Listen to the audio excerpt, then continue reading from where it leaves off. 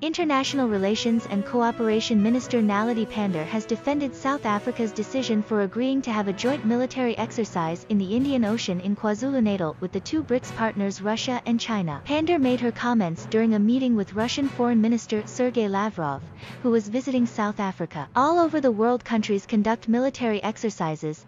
There should be no compulsion for any country that it can't conduct them with any of its partners, and it's part of natural cause of relations, and we need to explain this to the public. The three BRICS countries, South Africa, Russia, and China will conduct the joint drills. Lavrov says this exercise is transparent and has been done before by other countries. Our exercises are transparent. We together with our partners have provided information and it's available. Of course there will be mixed reaction and there are those who always trying to monopolize the international relations. Meanwhile, Pandor says South Africa will always advocate for a diplomatic solution in Ukraine-Russia conflict. Lavrov has also insisted that the Kremlin will always count on its good relationship with South Africa. South Africa's desire is that there should be a diplomatic solution and negotiations should be something we all work towards, particularly in the context of the United Nations as the premium institution. We hold on to it, and as to who mediates, the international community should look into, and as South Africa we want peace. Minister Lavrov says they are also in favor of a peaceful settlement with Ukraine, but there are impediments. It's well known that we supported the negotiations early during the special military operation.